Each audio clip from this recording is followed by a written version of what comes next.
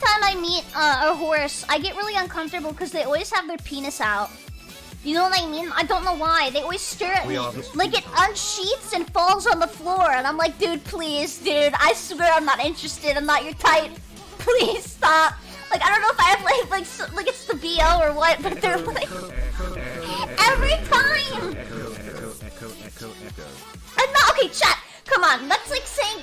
Stop saying, why are you looking? It's massive! You're telling me not to look at it. Not to look at it, but it's literally like this. Okay, come on. Giant horse conch weighs over 11 pounds. Like, what? I'm just supposed to be like, oh, yep, I don't see it. I don't see it. Nope. I don't see it. I don't see it. By the way, he says horse conch. Not. It sounds like it. I do not see it.